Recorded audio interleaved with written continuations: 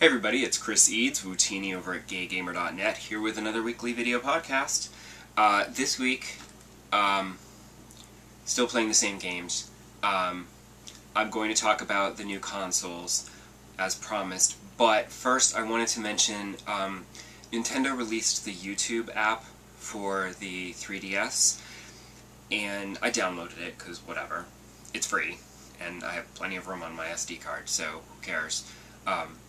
Although, if I need room, I'd like to say if I need room, it would be one of the first things to go, but I don't think it's really taking up that much space, so I'm not sure I'd get much back, even if I did delete it. But anyway, it's as disappointing as you would expect. The resolution on the 3DS is not great, so watching a YouTube video on there is, of course, not that great.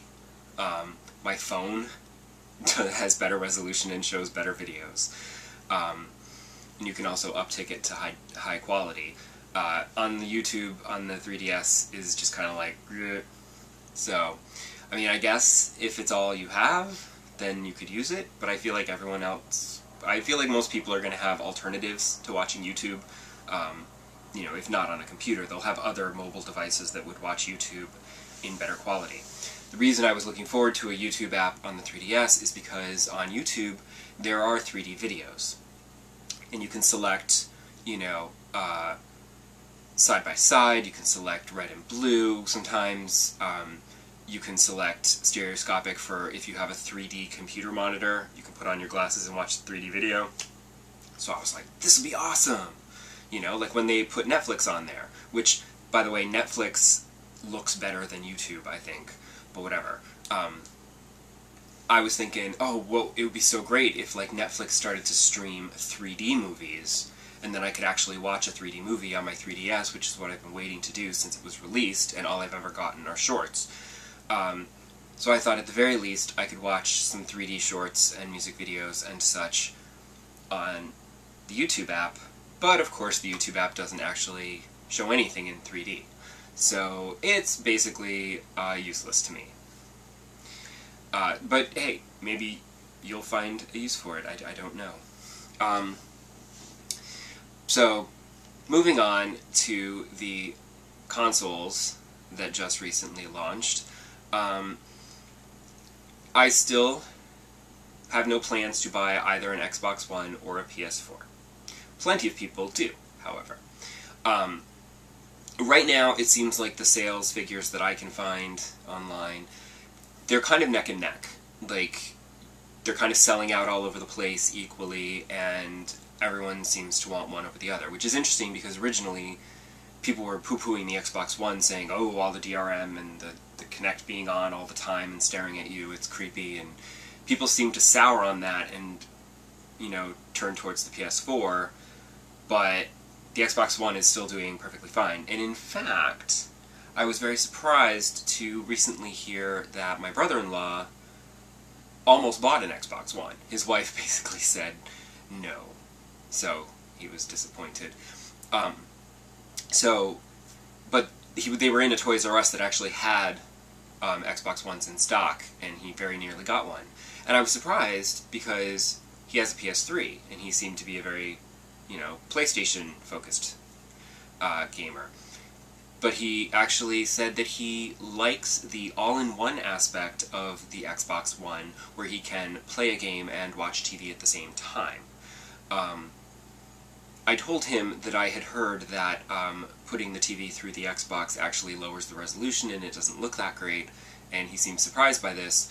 And I feel like a lot of people are being drawn in by the all-in-one entertainment center thing that Microsoft is selling the Xbox One as, and I'm afraid that they might be disappointed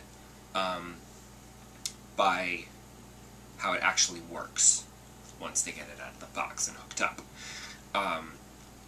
Because as far as I understand, the television portion of it works very much like Nintendo TV does on the Wii U, which is it kind of connects to your cable system, you know, and gives you the schedule, and you can pick programs, but you're watching live TV.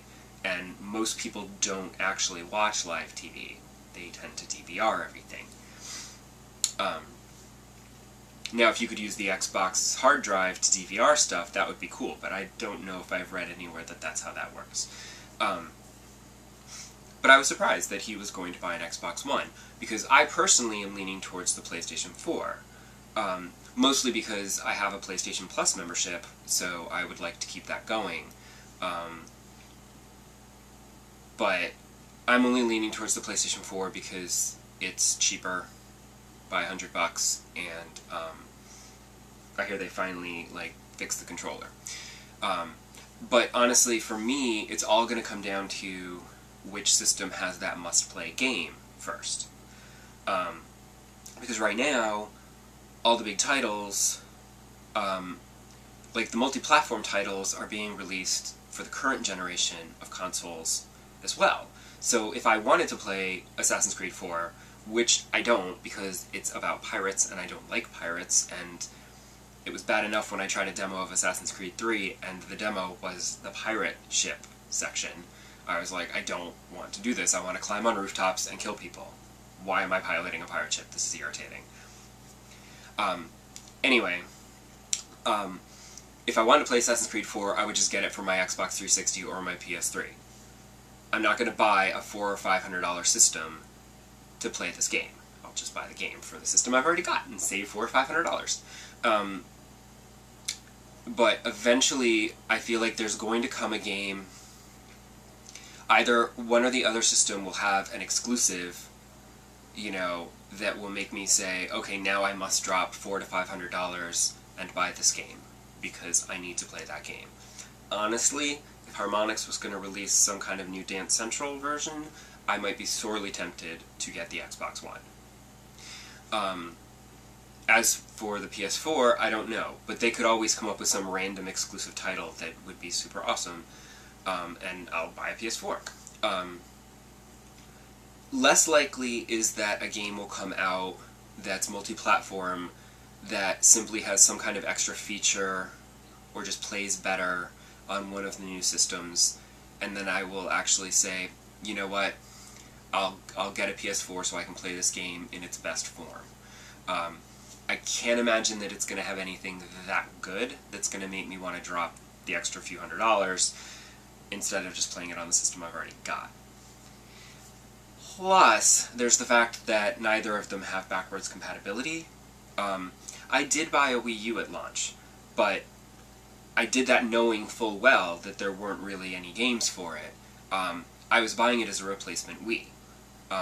Because my Wii was a launch Wii, so it was kind of getting a little bit tired and run down, and certain games were crashing, and one of the games that crashed rather frequently was Animal Crossing, in which, as you know, that's my game, so I play Animal Crossing every day, so I was willing to shell out for a Wii U, knowing full well that I was going to buy one later, because what's the point of buying a new Wii when you're just going to get a Wii U later anyway? Like, within a year I knew I was going to buy one. So I said, forget it, I'll just get the Wii U at launch, and it's fine. And then I can play Animal Crossing and other Wii games on it while I wait for Wii U games to come out. I mean, it's not the best reason to buy a system, but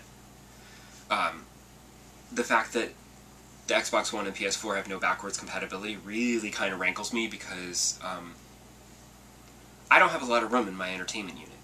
So I don't really want to have to replace a PS3 where I'm still playing games, because there's a lot of games for the PS3 and the 360 that I have not played yet. So I'm not really sure I want to replace an entire system in my entertainment unit, because there's not room for both. I can't have a PS3 and a PS4. So hopefully no awesome games that will make me want to buy the system will come out until I have finished with this current generation of games. And at what point do we start to call the Xbox One, Wii U, and PS4 the current gen? Because technically they're the current gen, and the 360 and PS4 and Wii are last gen. But everybody keeps calling it next gen. Is there like a rule? Like, at what point can I start to stop calling it next gen, and I can start calling it current gen and last gen? So that's me. Your mileage may vary. You may already have an Xbox One or PS4. In fact, I know someone who bought a PS4, and he bought it at midnight, brought it home, I guess it worked that night, but then the next morning when he woke up, it crashed. It wouldn't do anything. He had to send it back to Sony, because you can't exchange it anywhere, because everywhere's sold out. So he exchanged it with Sony, they sent him a new one. It happened actually pretty quickly. Within a week he had a new system. And now he's happily gaming away. And I know someone else who bought an Xbox One and fell victim to the disk drive error. So, you know, that's the other reason why you shouldn't buy consoles at launch, is because there's usually technical difficulties, and they'll fix that later. Except for the Nintendo. Like, my launch Wii lasted until the Wii U, and I mean, it technically still works, it just would occasionally crash certain games. So Nintendo, I guess, knows how to make a good piece of hardware. They're not too complicated. You know, I guess because Nintendo isn't, like, trying to be, like, the ultimate cutting-edge, next-generation technology, so they're just being good. So they're able to make a solid piece of hardware that does not crash at launch. So yay! So I'm actually very confident that my Wii U will be perfectly fine. It has been, so I expect it to be fine. And hopefully by the time I buy an Xbox One or a PS4, they'll have worked out whatever hardware kinks they have. Maybe they can, you know, make it smaller or more memory or lower the price. Because that's what I'm really waiting for. That hopefully by the time a must-play game comes out for one of those two systems, there's been a price drop. Because I don't have that much money to be throwing around. If I'm going to throw around hundreds of dollars, I'm buying a 3D TV.